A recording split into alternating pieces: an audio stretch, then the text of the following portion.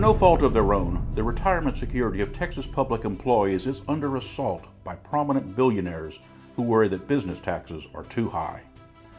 The billionaires foot the bill for research groups which select bits and pieces of information to forecast the inevitable doom of public pension plans. In fact, most Texas pensions are performing well. For example, take Enron trader John Arnold. He retired at 39 with billions in the bank. He and his wife Laura have pledged hundreds of millions of dollars to eliminate defined benefit plans through their Laura and John Arnold Foundation and the highly secretive Action Now initiative.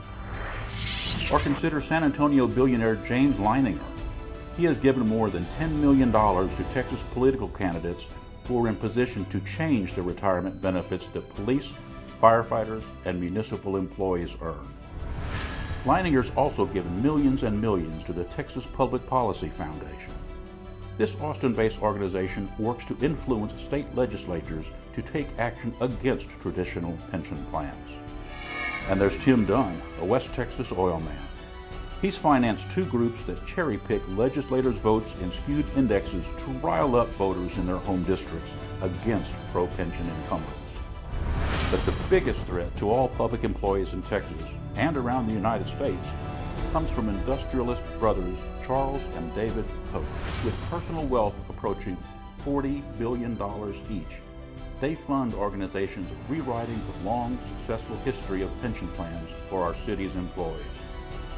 The Koch brothers aren't like the working men and women of our cities. According to the Robert Greenwald documentary, The Koch Brothers Exposed, they inherited their startup capital from their family's wealth. Then they began their assault on workers' retirement security.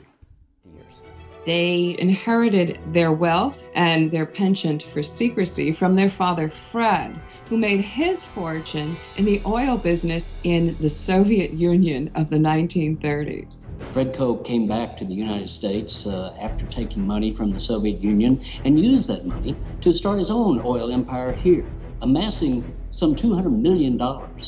With his wealth and power, he began to wage a systematic attack on American values, including funding the John Birch Society. It's a far-right, racist organization that saw communist conspiracies everywhere. They even accused then-President Dwight Eisenhower of being a Soviet spy. This is the climate that the two brothers, Charles and David, grew up in at home. And then they inherited a big pile of money from Daddy, Fred. But the important thing is not that they have the wealth, but they think they're the top dogs and we're just a bunch of fire hydrants out here in the countryside. That's their attitude. The Koch brothers helped fund the American Legislative Exchange Council, or ALEC. ALEC, of course, is the American Legislative Exchange Council, a conservative pro-business organization that brings together mostly Republican state lawmakers from around the country and teams them up with representatives from corporations like ExxonMobil, AT&T, and Pfizer. You can actually tell who's who around here with lawmakers wearing red badges that say legislative member and corporate representatives wearing blue badges that say private sector member.